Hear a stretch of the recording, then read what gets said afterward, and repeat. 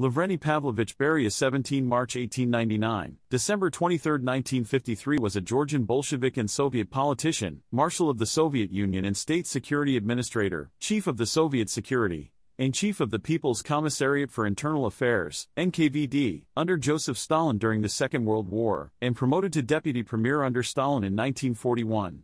He officially joined the Politburo in 1946.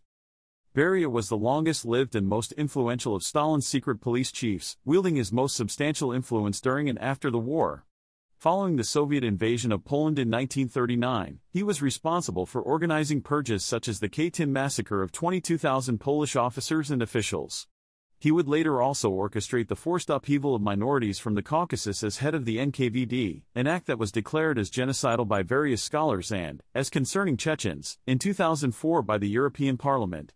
He simultaneously administered vast sections of the Soviet state, and acted as the de facto Marshal of the Soviet Union in command of NKVD field units responsible for barrier troops and Soviet partisan intelligence and sabotage operations on the Eastern Front.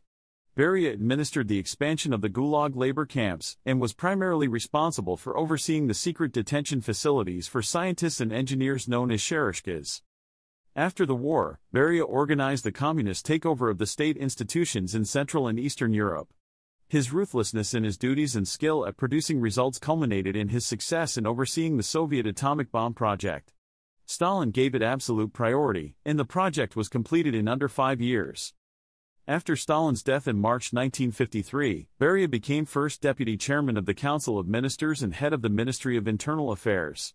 In this dual capacity, he formed a troika with Georgy Malenkov and Vyacheslav Molotov that briefly led the country in Stalin's place. A coup d'état by Nikita Khrushchev, with help from former Marshal of the Soviet Union Georgy Zhukov, removed Beria from power in June 1953.